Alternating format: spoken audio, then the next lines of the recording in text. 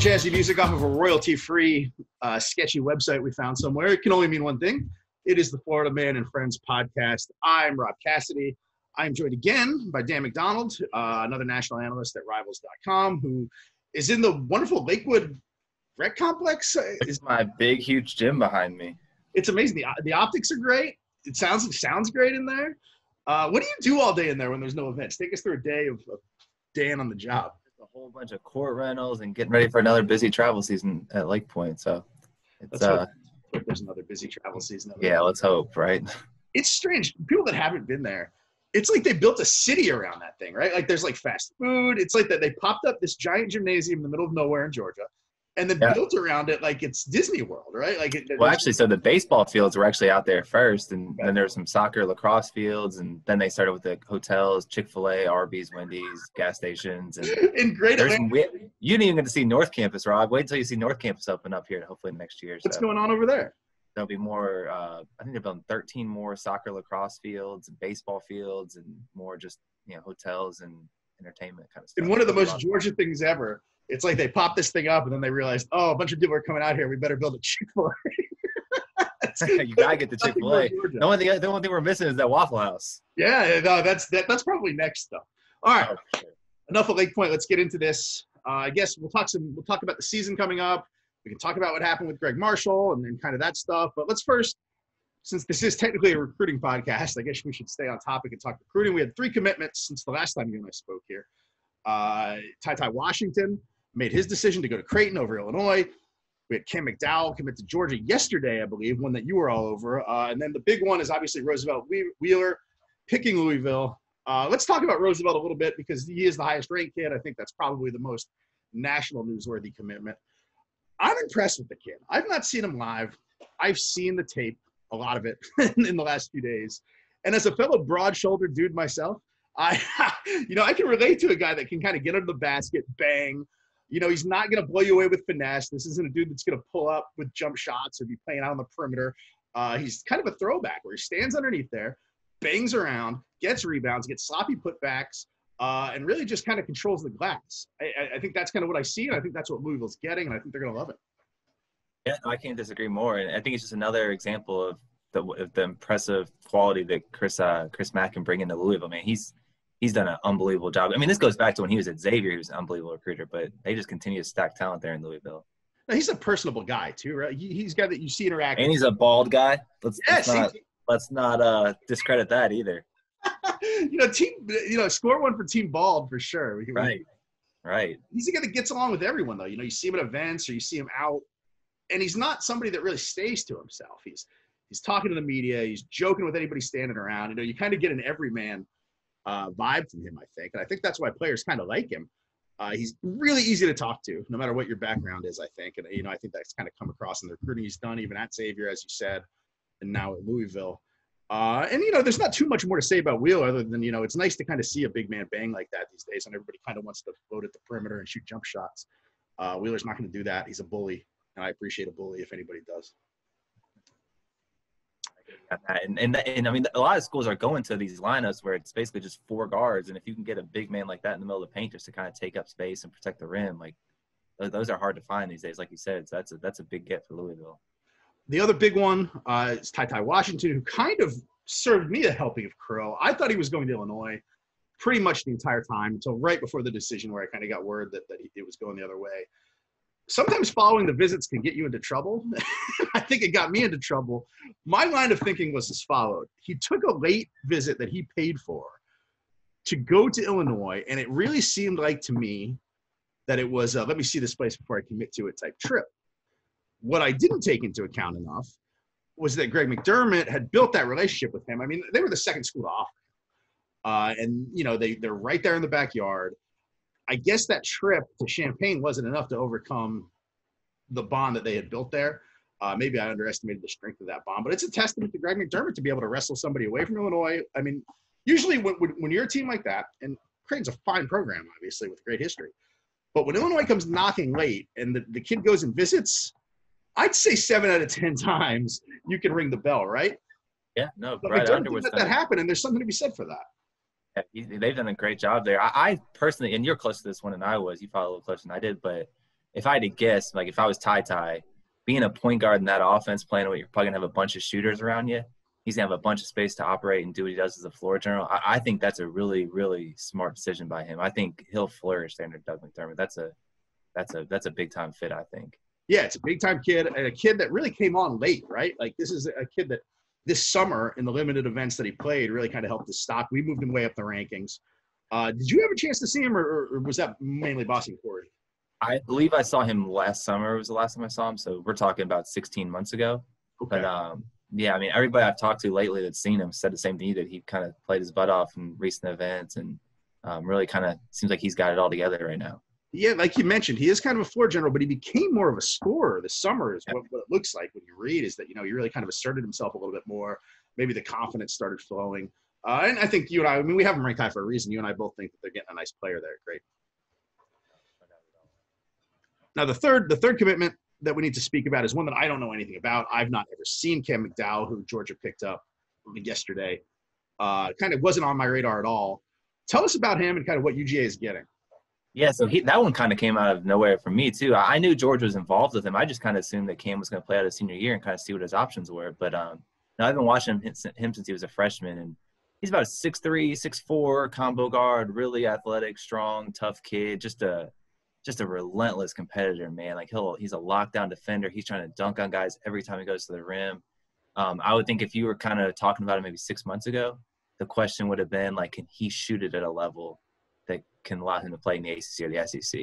And I think over the summer and even this fall when I saw him a little bit, like he started shooting it a lot better, a lot more consistently. And I think that, along with, maybe missing on some guys, I think that kind of led Georgia, like, we need to go ahead and lock this guy up. We can't take the chance that, other schools in our league are going to come try to steal this guy away from us. Like Missouri was coming on late. LSU was involved. I believe TCU and Virginia Tech. So his recruitment was starting to pick up here, but I think Georgia's smart. I think he's going to be a good player for them. They did, and as you mentioned, they did miss on some guys, but they set their sights extremely high. I don't think, honestly, they didn't really put their eggs in a lot of baskets this year. I think, Jabari Smith was one they think they wanted, and Matthew Cleveland went to Florida State, Deshaun Holt, maybe Kwesi Reeves a little bit too, but there wasn't a ton of guys in state. They're still involved with Aminu Muhammad, but I don't know if they'd be able to get him in mid-year just because of scholarship situation. And Michael Foster is another guy they've been in on, but I think everybody kind of thinks he's going G League. So, and then this year too, like a lot of schools are going to be looking at transfers to see what the transfer portal looks like in April. And, if you have seniors this year, you can bring those guys back. So you don't even really have to recruit this year if you don't want to. So there's just so many variables at play that, And they should get a boost tonight, right? Like by the time anybody hears this, the draft will be over. Edwards will be in the NBA. We don't know where. We assume he'll be the first pick, we think, maybe. But, I guess it could be Ball as well. How much of a boost is that? Everybody knows that he's obviously and has known, and his prospect knows that he's an NBA level lottery number, maybe possible number one pick type player. But to actually see him, I guess, virtually walk across the stage tonight, Georgia's got to capitalize on that momentum, right? Yeah, and I'll say this, like when you talk to kids locally around here, it doesn't even have to be an Atlanta kid. Like it can be kids from just all over. When you ask them about Georgia, usually the first thing that comes up, oh yeah, I watched Georgia. They had Ant-Man this year. So I think it's already starting to help. It's just, I think the big thing for them now is to hoping that Ant goes to a situation that's good for him and that he kind of blossoms to the next level. Because if he's kind of just one of these guys that's just an okay player, 2-3 years from now, it just doesn't really matter. Where if he really pops and can get this thing going, that is something that he can kind of point back to like he did with Oladipo and D-Wade. And that's kind of, really that's kind of the legacy of how they got Ant to Athens, right? Like he grew up idolizing those two guys, knew that Crean coached him, and followed Crean. So if you can capitalize on that, and it becomes the next generation of players watching Ant, they can really get something special started there. And I think this really hinges on what happens next, right? Like he's got to go to a good situation. The more he thrives, the better it is. And I'd be real excited if I was a Georgia fan right now for the future. Yeah, I would say this too. The good thing for Georgia with Ant is that in probably the last, I've been doing this recruiting stuff for about 11 years now. In that time, like Ant's one of the guys in Atlanta who just kind of pops with other kids. Like he's a big deal here in Atlanta area. So he just everything about him, like everybody knows who he is. Everybody likes him. Like he's got a big personality. So he's the right kind of superstar to have. kind of representing your program. All right, I guess we should move off the draft unless you have something else to we do have a college basketball season starting. Yeah, right around the corner, a week away. It's crazy how fast and furious the news has come this year. You have the draft, we had the early signing period, and now we have a Thanksgiving start of a college basketball season that we don't really know if it's going to finish or how it's going to finish. I can bet you it finishes. These schools are going to need that NCAA tournament money, so okay, they're going to finish it somehow. But it's going to be a lot of twists and turns to get there for sure. I think it will finish. Do you see a situation where we're sitting down and the selection committee is looking at some schools that have played 15 games and other ones that have played 30 and trying to make heads or tails of who to put in? That's going to be it's possible. I would say this: the one thing that basketball has going in its favor that football doesn't is that football, like if you cancel a game this Saturday, you can't go make that game up Wednesday and then play again Saturday because it's just not physically possible. Whereas basketball, I mean, if we had to get to extremes, like where you had to play literally a whole week every night you're playing the game, it's not ideal, but it's possible because you could technically – I mean, these teams do it. In a conference tournament situation, you're playing 4, maybe even 5 games in 5 days. So you can kind of schedule on the fly a little bit easier. You can make up games a little bit easier. So I think we'll be a situation where there's going to be teams that don't play the full 25 for sure. But I would be willing to bet that most teams will probably be at least at 20 unless they're in a league where they're not allowing non-conference games. But like I said, there's going to be a lot of twists and turns. I would love to see a grassroots situation where we just pile 13 teams into a giant, or maybe into. Hey, I got a place right behind you. We can host that bad boy. Well, I'm in there. I haven't played 4 games a day until this thing's over. All right, let's talk about it. We'll get into a little bet that we've made off the air eventually. Right now, let's talk big picture. Let's put each other on the spot here. Who is going to win the national championship, Dan McDonald? You know what? I really think if you were going to really push me to this, I thought Baylor was going to do it last year.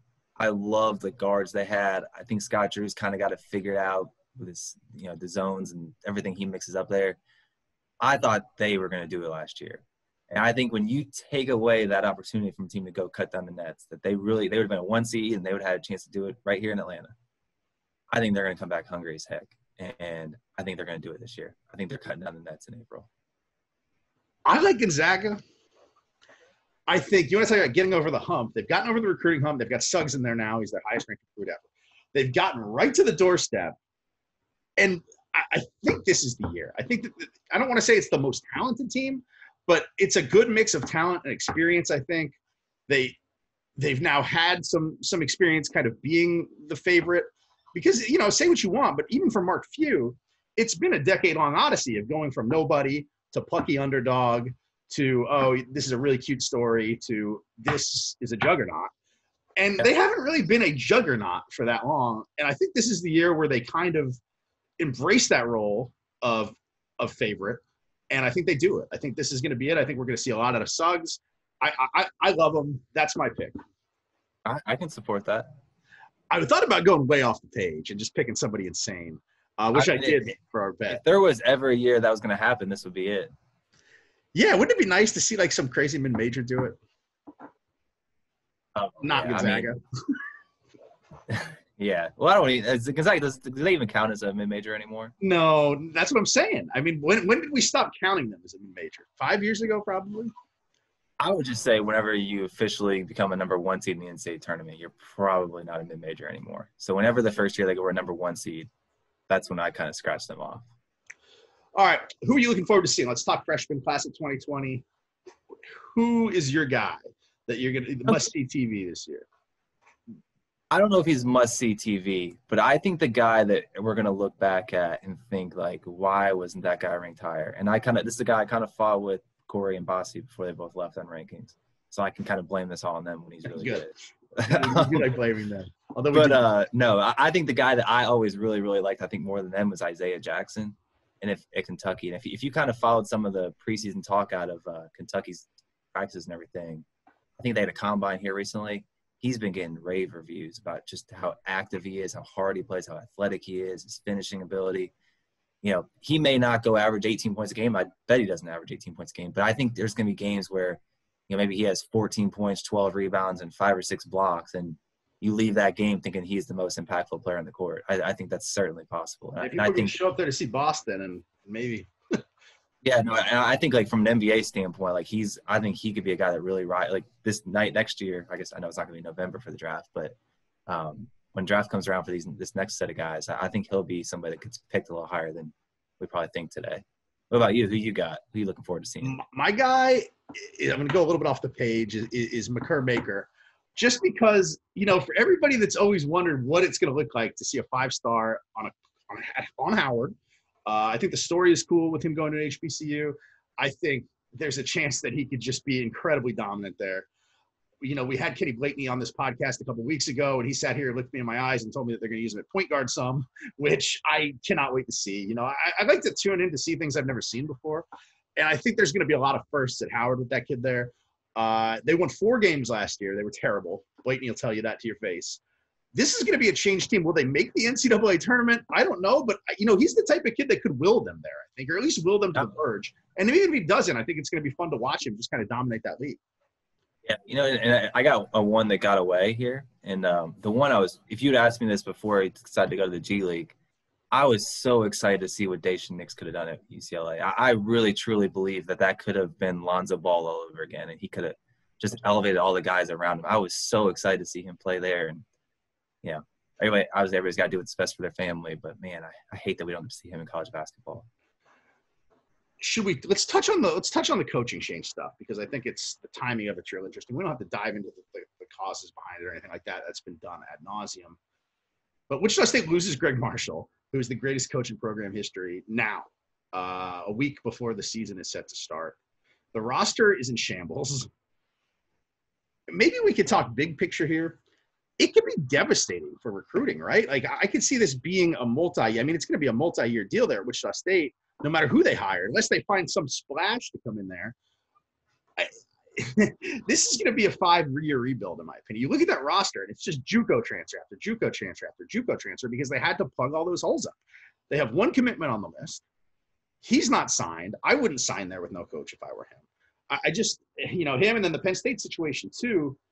Do you kind of see this, any logical way that this could be an easy fix at any one of these places, or are we talking long-term rebuilds here?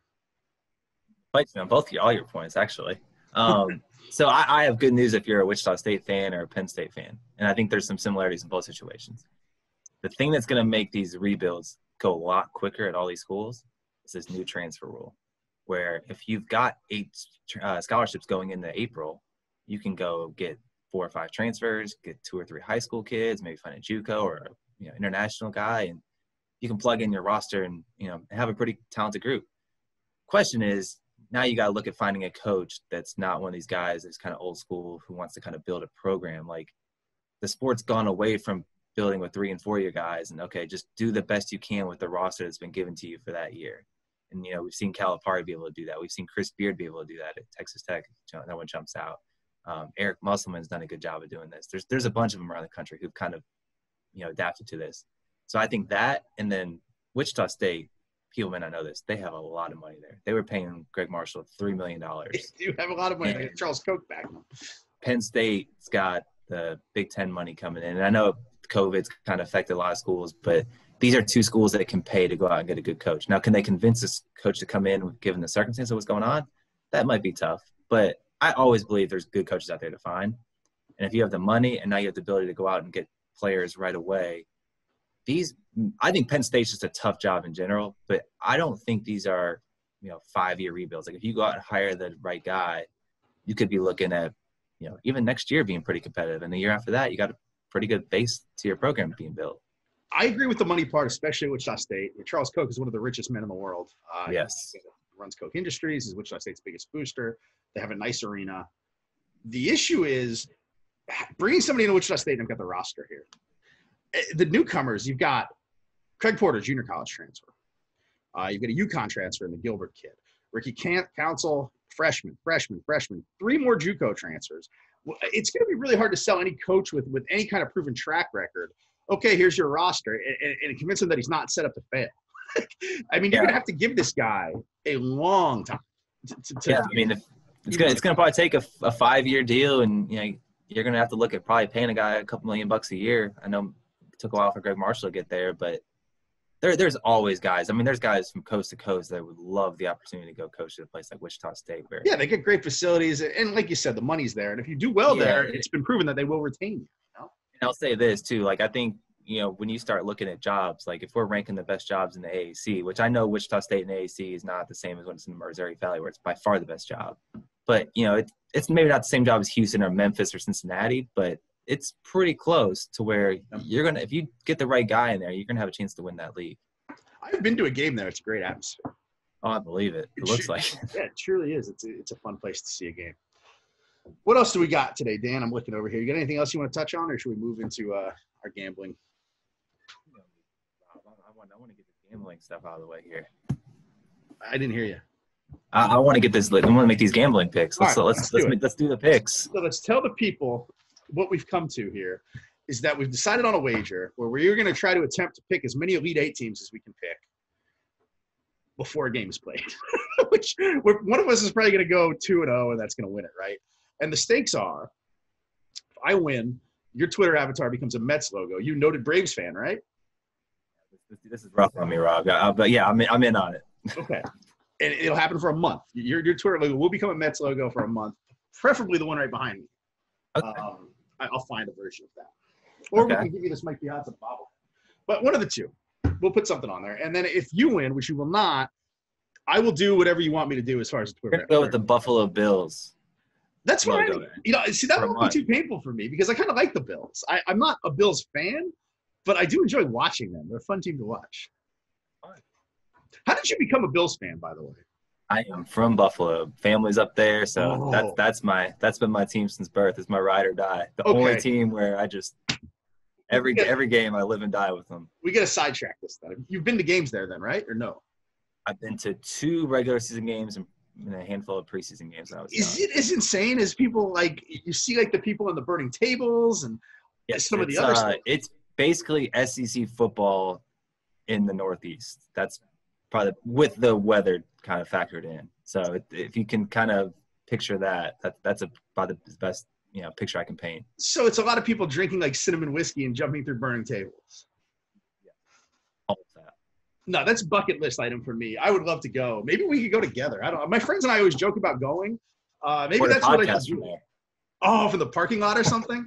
I'll tell you what, if we do that, I'll happily jump through a table off of Winnebago. Okay, I'm holding you to that. As somebody who did a lot of backyard wrestling as a child, I could be down with that. I will do it, and we can video. We can put on the podcast. All right. Do you want to go first with your Elite Eight picks, or do you want to alternate? We can let's alternate. So I've got the top 25 in front of me, and I know I just took Baylor as my national champion pick. I'm gonna kind of piggyback off of you. I'm gonna take Gonzaga as my second pick. Okay, so you've got Baylor and Gonzaga. I also have Baylor and Gonzaga. I explained that I like Suggs, so we're on the same page there. I'll throw us off here because where I went way off, I took one that was kind of way off because there's always going to be a mid-major hanging around. Absolutely. I think Northern Iowa is going to make it. I mean, this is a team that went 25-6 a year ago. They've got their leading scorer back. They didn't lose all that much.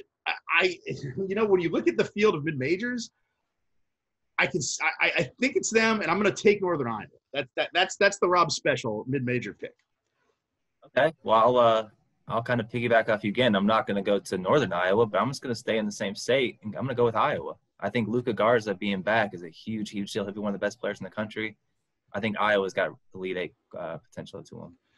I took Florida State because I've spoken with some coaches there who seem really high on that group, and I know that every coach thinks their team is awesome.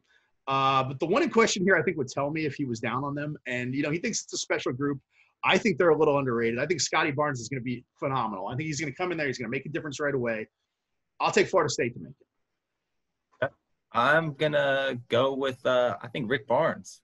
I think Tennessee is going to make an Elite Eight run. I think they got some newcomers. I love Jaden Springer. I think he kind of brings the kind of nastiness and toughness that you need to play for Rick Barnes. I think he's going to – and Keon Johnson's a lot of the same. They got Vescovi's back. They got Yves Pons back. They got a lot of talent this year. I think they're going to win the SEC, and I think they're going to make the Elite Eight. I also have Tennessee on my list, so we'll put them there. So right now we've got Dan with Tennessee, Gonzaga, Baylor, Iowa. and then I've got Tennessee, Zaga, Baylor, Northern Iowa. Hopefully I've got Florida State. Am I missing one for you? Well, you can go ahead and add Florida State to my list. I got Florida State in mine as well. See, we're going to have a tiebreaker or something. Yeah. All right. Well, yeah. We'll figure this out. And I don't think what we told everybody too is we decided that in January, in the first podcast we each get one amendment. So, yeah, and I think that's fair for this season because you don't want to take a team off that's played 9 games or and is 5-3 or 3-5 or something. Okay. All right, so your turn and my turn. So I've got 2 more then, right? And I think you go ahead and hopefully I don't have them or else we're gonna have to redo this or something. So I, looking at the top 25 here, we just talked about the tie battle between Illinois and Creighton. Okay. Creighton won that one. I'm gonna take Illinois here with Ayo Dosunmu and Kofi Coburn back. They're gonna make the Elite Eight. I think Brad Underwood's an amazing coach. They're gonna make the Elite Eight this year. Not to spoil anything, but next week Brad Underwood will be on this very podcast. Awesome. Tell him about the pick. I will. I'll let him know. I do not have Illinois, so that's a different one. I have Virginia. I like the defense. I think this smells like a bounce back year. They got the Marquette transfer in there, Sam Hauser. I think he's going to make a difference. They've got some dudes they're going to defend. Hauser's going to have to do some heavy lifting, but I think there's a culture there and a culture of defense that's going to will them into the Elite Eight. Once you get them in a tournament situation, and I also think, like if you said, I think they're the kind of team kind of built for this weird season, right? They don't have to rely on somebody getting in a rhythm and the shooting stroke. They can kind of rely on the way that they play and the culture and the defense. And I think that'll will them into the Elite Eight. I will take UVA to make it. I'm going to go back to the SEC with my next pick, and I'm going to take Kentucky. I trust this Kentucky team. I think they've got a lot of weapons. Like you mentioned, we talked about Isaiah Jackson, but B.J. Boston. They got some transfer coming in. I just trust Calipari. I'm a big John Calipari guy. I think this is probably not his most talented group, but I like the way the pieces on this roster fit together more than most of his teams. And I think Kentucky's going to make another run. I have them as well, just because, like you said, Boston. I think the most obvious pick is my last pick, and that's Villanova with Con Gillespie, who's coming back, who I love, who had a great year the last time we saw him. I think they're going to be good. I think that this is the easiest pick. I think that this is the gimme. I think there's a chance that they could win the national championship. If I'm not going to pick Baylor, I'm going to pick Villanova and Jay Wright. That's my last pick. Please tell me we're different on that one. Okay, so let me go through this. So I had Baylor, Gonzaga, Iowa, Kentucky, Illinois. That's 5. Tennessee is 6, correct? And Florida State's 7. So those are my 7 right now, okay, right? Tennessee, Florida State, Iowa, Baylor, Zaga, Tennessee, Illinois, Kentucky. That's 8 for you, right? Tennessee, Florida State, Iowa, Baylor, Gonzaga. Oh, I had Tennessee twice for you. So, yeah, you have one more. Okay, so you went off the radar with your Northern Iowa pick. Mm-hmm. Okay, I'm going probably a little further off the radar here. Oh, baby. Austin P. Governors. Wow, Matt Figger's squad. Yeah, they're going to do the thing this year. They're making the Elite Eight run, and it's going to be awesome. Look, everybody's going to get to know the Governors. There is no finer coach personally in this country than Matt Figger. I spent some time when I was covering another one of these guys. You got to support. Another guy from Team Ball. No, he's just like one of the most easy guys to root for. You want to talk about an everyman. Matt's one of them. I hope you're right because I love that dude, and I hope his team does well. What do we like about Austin P? I mean, the way he recruits there, and he's done it since you could go back to working for Frank Martin and South Carolina and Kansas. You have a bunch of tough kids. And I think that – and they're going to be older guys too, so he's going to have an upperclassman roster. A lot of the guys that are back from last year's team. I think those older teams that can kind of get in there and punk you, that I'm all for those teams come March. And I think that's what they've got to where they're going to – somebody's going to end up seeing them as probably let's call it a 5-12 matchup. And whoever that 5 seed is, you do not want to see the Governors when they do that selection show come up on. He does. You make a good point. He does have a lot of Frank in him in the way his teams play. Gus Johnson used to refer to those old Frank teams as Doberman pinchers, and these Matt Figger teams kind of play like that too. And I think it is the culture. Like I said, I hope you're right. I wish I would have picked them now because I do like the guy, and he probably will be sitting in your chair at this podcast eventually. I assume we'll have him on. I assume he'll hear this, and maybe we can have him on after Underwood. My last pick was Nova. That's it, right, for me? One. That's it. Very similar, and we'll get to swap one out halfway through and kind of see what happens. You have anything else you want to touch on before we call it a day here? Yeah, I just can't wait to see your Bills logo on your Twitter profile and seeing you jump through a table at the Bills game next year. And I'll do that regardless. I will find it. If they let me get on top of the Winnebago, I will definitely do it. Now, you might have to take me to the hospital after, but I'll do it. Right down the street from the stadium so we can make it work. All right, Dan, I appreciate you, man. And I guess we'll see you the next time we have you on here. Good, man. Thanks a lot. All right. Bye-bye.